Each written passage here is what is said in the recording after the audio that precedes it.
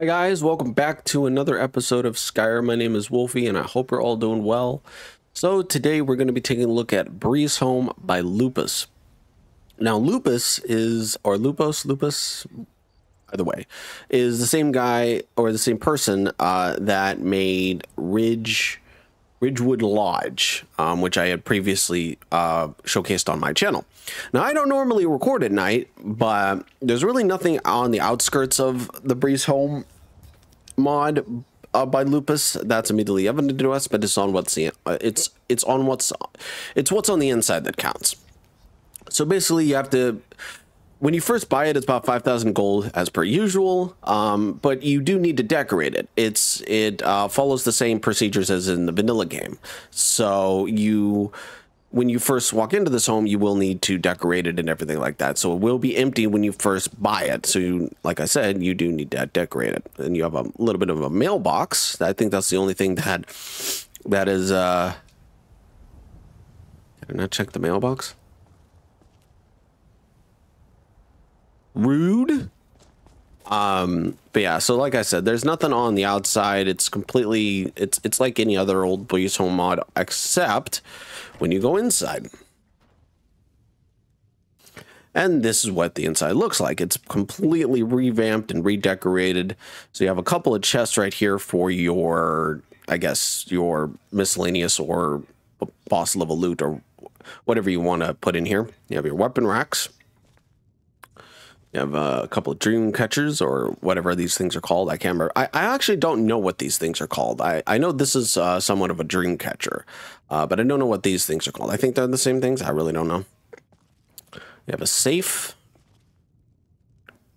You have housekeeping.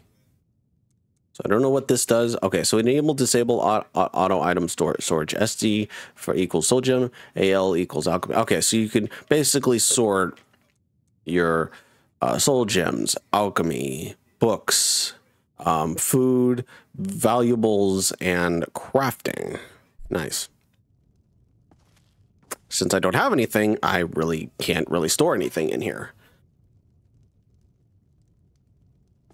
Bookshelf, a nice, neat little fireplace. We have a little kitchen area, little oven. And then this is where the alchemy and the enchanter is.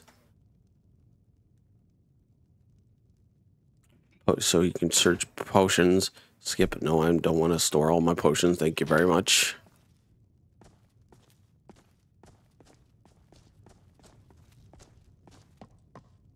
And up here is a follower's bedroom.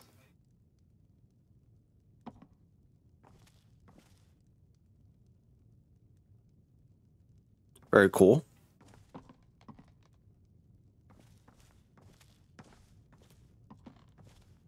So we have some bookshelves and stuff. And then in here is your room.